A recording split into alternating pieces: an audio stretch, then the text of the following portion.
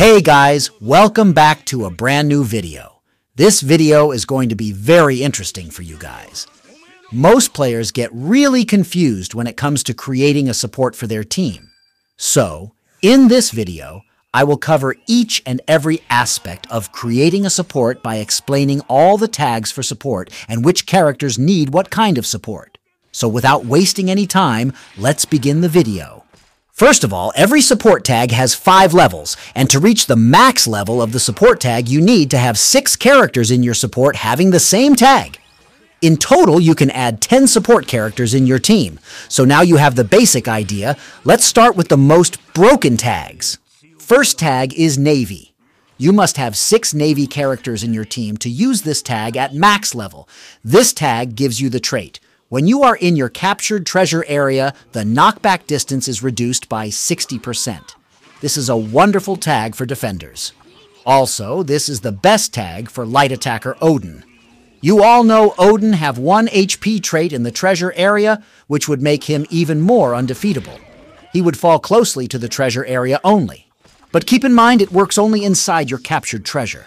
Next tag is Revolutionary Army, which grants you the tag of reducing knockback distance by 40% when your HP is above 70%.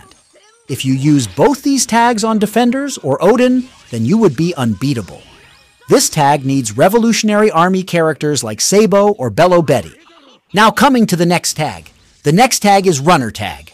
This tag is pretty simple to use. Just include the runners in your support. At max level, this tag gives 800 HP increase with increasing treasure gauge by 30% when you capture treasure.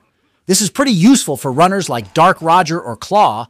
You keep capturing treasure and would help to change outcomes at last moment by increasing the captured treasure gauge by 30%. Next tag is Straw Hat Pirates tag, which requires Straw Hat characters to be used in the support, which reduces critical damage received by 30%, which is quite decent tag. You may ignore that, but can be useful fighting against high critical users. But shouldn't prioritize this trait as there are better traits than this. Next tag is the Grand Line. This tag would activate from the characters which were before the time skip, so pretty limited characters. The trait this tag grants is reduced damage received by 15% from the same element enemies. Pretty good trait though, can be used, but it's hard to make a support with it, so can be avoided. Next support tag we have is East Blue, which grants increased damage dealt by 15% to the same element. But this tag too has a very limited characters like old 2-star characters. Yes, the trait is pretty good and can be used if you want. Moving to the next one, we have Paramecia tag. This tag is also a decent one, giving the ability to increase critical damage by 20% when your HP is below 50%. Well, the critical damage increase doesn't offer much in-game until it's 200 or 300% like we have on Vista and other units. So, you may ignore this one. Next, we have Captain Unit. This trait is activated by Captain Units like Luffy, Shanks, or Kaido, etc. This tag would prevent stagger from long-range normal attacks by 100% when your HP is 50% or less. This is useful against fighting characters like Zoro, whose normal attacks are pretty damaging. Plus, it gives an extra trait when your HP is below 30%, it would reduce damage received by 20% from long-range normal attacks. This tag is quite useful, and you can consider to use it if you're struggling against long-range normal attack users.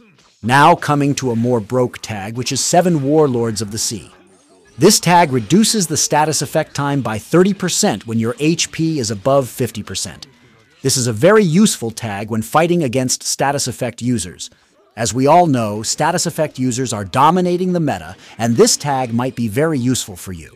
Including this tag with Roger or ex-Roger pirates, your status effect would be reduced by 30% below 50% HP, which make you fully reduce status effects by 30%. Now the next tag is New World, which increases damage dealt by 15% on the elements that you are weak against. This is also a decent tag. Moving to the next one. We have Attacker tag, which increases attack by 200 with a bonus of 5% critical damage increase. This requires attackers to be used in support, doesn't require a special support as there are many attackers in game. Decent tag and can be used. Next, we have Defender tag. This increased overall defense by 200, with increasing treasure gauge recovery amount by 10%. This is also a decent tag can be considered. Next tag is White Beard Pirates. This tag increases status effect time by 30% when your HP is lower than 50%. Quite useful if you're one among the status effects users like Whitebeard himself. It's a good tag and can be used. Moving to the next, we have Worst Generation, which can be used to increase knockback distance by 30% in any treasure area. This tag is useful for knockback users like Gear 5 and S Snake. Do try to include this in your support, would be beneficial. Well, not getting you guys bored, I will not include the useless tags from now on by only giving the suitable tag details. So, next one is Animal Kingdom Pirates, which increases normal attack damage by 15% when your HP is above 70%. Animal Kingdom users are Kaido, King or Queen-like characters. Good tag and can be used. At last, we have Fishman support, which reduces knockback distance by 20% in enemy treasure area. This is also useful for Odin-like characters which need to stay in the treasure area all the time. Well, this was all for the support tags. Many characters have multiple tags which would help you include more and more support tags in your team. A decent support would have at least 3 to 4 max support tags in their team. Your tag would reach max level only if the character you're using is 6-star. For example, if I have 6 characters for runner support, but still my tag isn't level 5 because my one runner is 5-star. That's how support works. Now, to increase support percentage is a different topic which I would explain in some other video. Well, that's all for today's video, guys. See you in the next one.